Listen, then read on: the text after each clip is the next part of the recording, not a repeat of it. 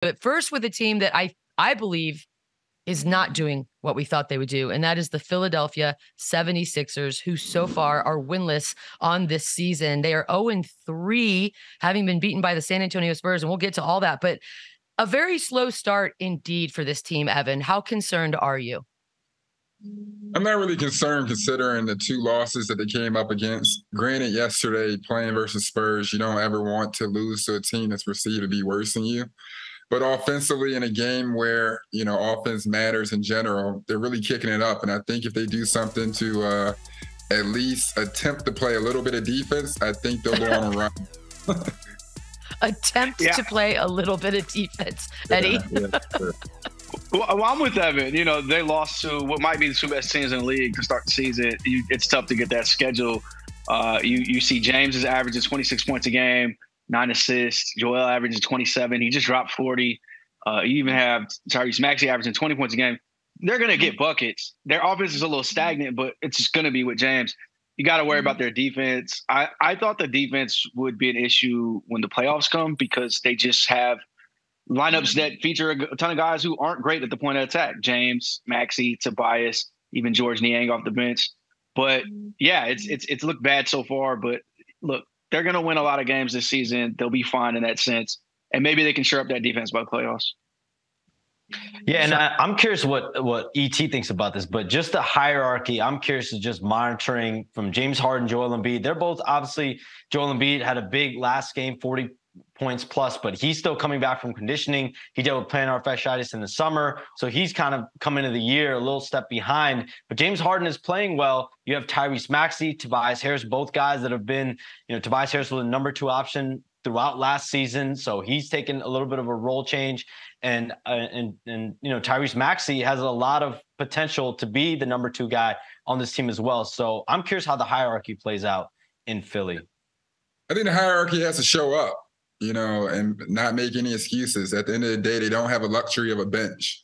We can make excuses for, them trying to get figured out and rolling, but I'm not necessarily trusting a bench of Harrell, Niang, or even, DeAndre Melton. So I think right now, the big dogs really have to show up and perform the whole year, earn their check, and have to do it by committee. They have a strong 5 or 6 that can really make sure that things occur where they can go on runs, but they have to stay healthy and really be accountable.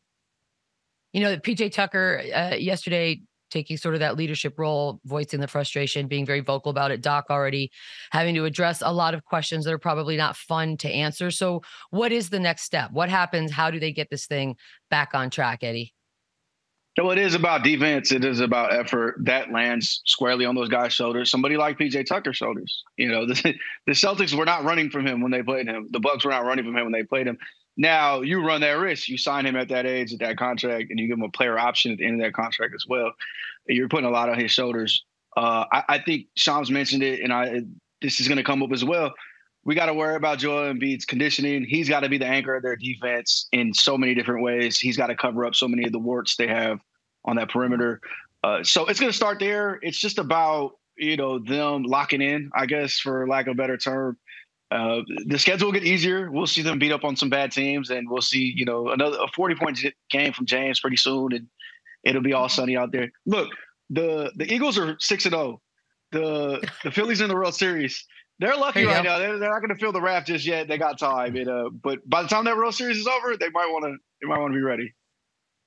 I would think someone who's probably happy that there's a lot going on in Philly sports right now is Doc Rivers, because it feels like a tale as old as time.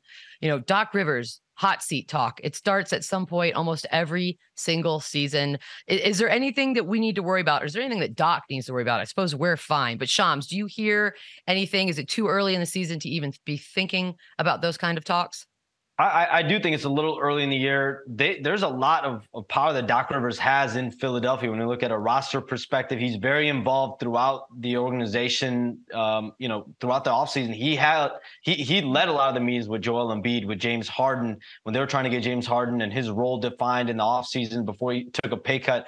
Doc Rivers was right there in all those meetings. And so I think there's going to be a leash here this season for them to see how this year goes and really see how this team can gain a chemistry, because this is really their first full year together. So I do think they'll give Doc Rivers every opportunity. But listen, if this team struggles and it's the midway point of the year, we know how Philadelphia is.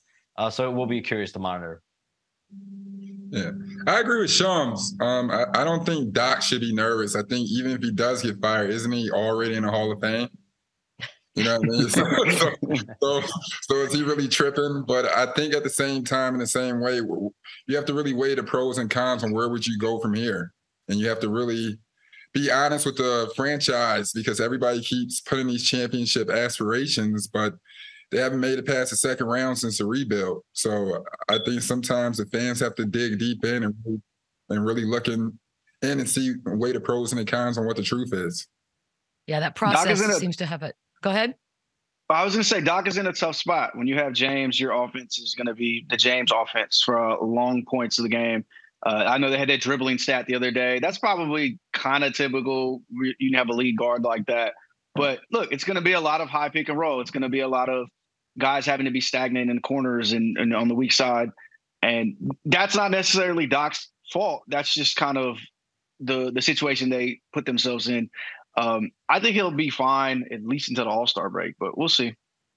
Shams must be getting some really hot breaking news. Just had to duck out. He'll be back, I'm sure, at some point, and I can't wait to hear what that phone call's about. But